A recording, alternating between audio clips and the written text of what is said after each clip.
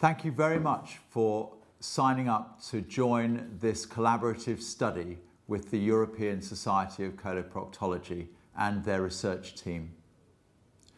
I think it marks a transformation point in the delivery of better care for patients, reaching out across many nations and providing a change in practice with evaluated outcomes over a very short period of time. Anastomotic leaks are perhaps the most feared complication in colorectal surgery, not just by the patients, but also by the surgeons.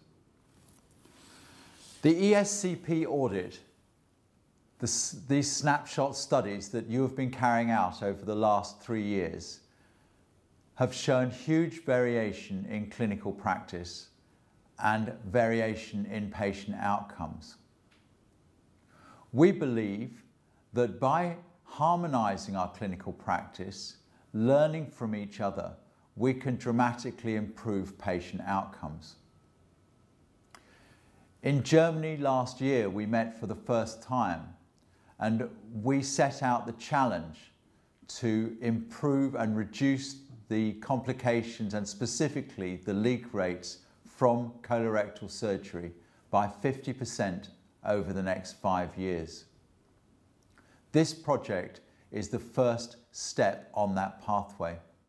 We would like to work with your surgical community to harmonise clinical practice and reduce variation in outcome. We are seeking to do this in a number of ways.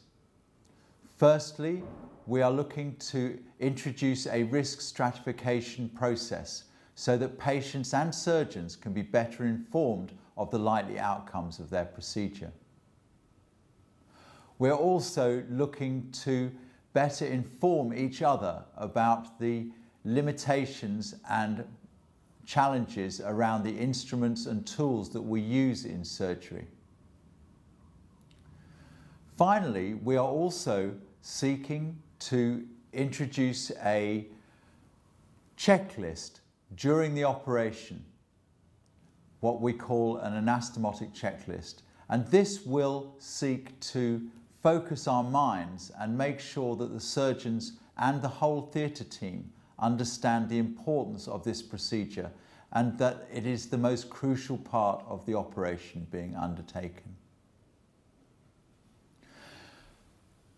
I would like to thank you again for taking part in this study. We are very much looking forward to working with you in delivering this transformation. We will learn from each other and thereby improve outcomes from our patients across the world. Thank you.